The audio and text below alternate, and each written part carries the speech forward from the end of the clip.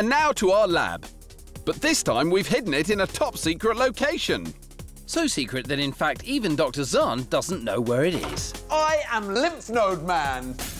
It's time for some amazing experiments.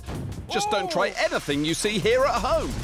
Today, we're going to show you why you need spit, or saliva, as we doctors say.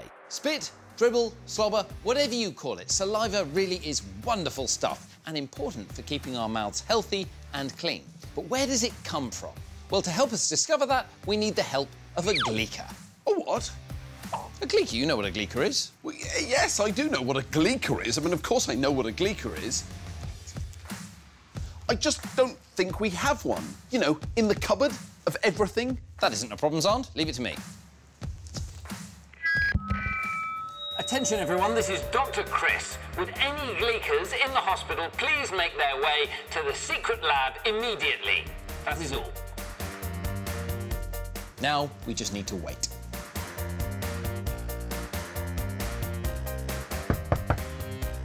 Come in. Hi, Chris. Hi, Jack. I heard you needed a gleeker.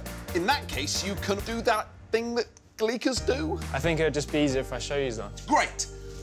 Gleek away. Xand! Wait! You're going to need these. What? What for? For the gleeking. Oh, the gleeking, yes, of course. Of course I need these for the gleeking. Stand back. Gleek away. Wow! That's amazing! I think we need to see that one more time in slow motion. Jack is doing this in the name of science. But remember, we're in the don't try this at home lab. Got it? When Jack gleeks, he's squirting saliva from his submandibular salivary gland out through a duct under his tongue called the Wharton duct. And that's it right there. So you have two other sets of saliva glands. Your parotids, which sit here and release saliva into your cheeks, and your sublingual glands, which release saliva under your tongue. Well, thank you, Jack, to you and your amazing saliva glands. You're very welcome. Which is the quickest way out of here? Oh, the quickest way is that door on the right. OK. Now we've got a gleeker in the cupboard of everything. Whether you can gleek or not, you do have the same salivary glands as Jack. Well, why do you need saliva? As well as keeping your mouth fresh and healthy, saliva has another very important job. It helps you eat and swallow. It's 99% water, but there's a magic 1% containing mucus, which is what makes saliva slippery and slimy and helps you swallow. Now, if you want to know what this 1% magic mix does to the water in your saliva, well, this is something you can try at home. Wash your hands and then take a pinch of saliva between your thumb and forefinger, like this. And then if you lift your thumb and finger apart very slowly, what you can see is a strand of mucus with little beads on it. Now, that is made by long protein molecules. That's what makes the water thick and helps it act as a lubricant for food. So to show you how amazing your mucousy saliva is, I bring you the Spit Slide Challenge. Is that Xand and I have a bowl each with some teeth to chew up this plate of food. We're going to chew up the food, put it in our mouths, and send it down the tube that goes from our mouths to our stomachs. There is only one twist, and that is only one of us will have a bottle of saliva. And that one is me. Me.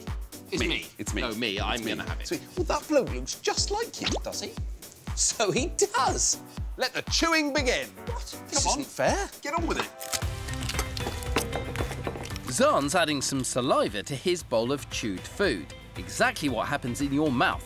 But I don't have any for mine. Without saliva, chewing up my food is immensely difficult. It's just formed a big, solid mass in my mouth. Thanks to saliva, my bowl of food is turning into a nice, slimy paste. Time to get it down the hatch. Here you go. Oh, yes!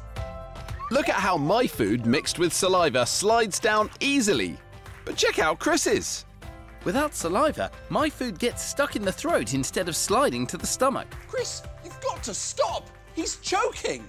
He didn't even get to eat his tomatoes yet. Well, you know what this means. What? Chris is in danger? No, that I'm the winner of the Spit Side Challenge, thanks to saliva. Thanks, saliva. We've shown that you can produce around 1 litre of saliva every day. from 3 sets of salivary glands. But remember, spitting is unhygienic. And we've shown you that it's also really important for helping you swallow safely. You know what, Chris? I was thinking about Jack the Gleeker, and I kind of thought, I bet I'm really good at that. What's on? A couple of minutes ago, you didn't even know what gleeking was, and now you think you can do it. All right. Give it your best shot. That was disgusting and very impressive. How did he learn to do that? We're all ouch and about, Hitting the wards. You've got a question for me. with our ouch bleepers. Ready to answer your medical queries. Have I answered your question? Yes. We're getting in a spin on the children's wing. Dizzy yet, Xand? Rescued by the bleepers. Quick, Chris. The first question is from David, who's had an operation on his legs. David, I got your message. What's your question? So I have something on my eye. It's just a little bump or anything. I can see that. I just really want to know how to get rid of it. What's the diagnosis, Doc? It sounds to me like you have a case of, I've got a lump on my eye and I want to know how to get rid of it, itis.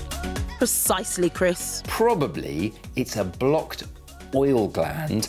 If you get a hot towel with some hot water in it and press it on the eyelid a few times a day, it'll gradually just disappear. The problem in your eye, it's very minor. Why are you in hospital for it? I'm not in hospital because of my eye, Chris. It's about these. So tell me about this. So basically, I have a condition called achondroplasia, which reduces the amount of bone growth in your legs and arms. So why have you had the frames put on the leg? I want to increase my height. I have a break in my leg halfway through. Who made the break in your leg? The surgeon. And then he put pins in both ends of the bones. So what you're going to do is gradually move those frames apart. The bone will start to grow back together. Then you move it apart again. And then in about 6 or 12 months, I'll grow about 10 centimetres there. You know what, David? I've learned so much that I'm going to give myself the ouch sticker.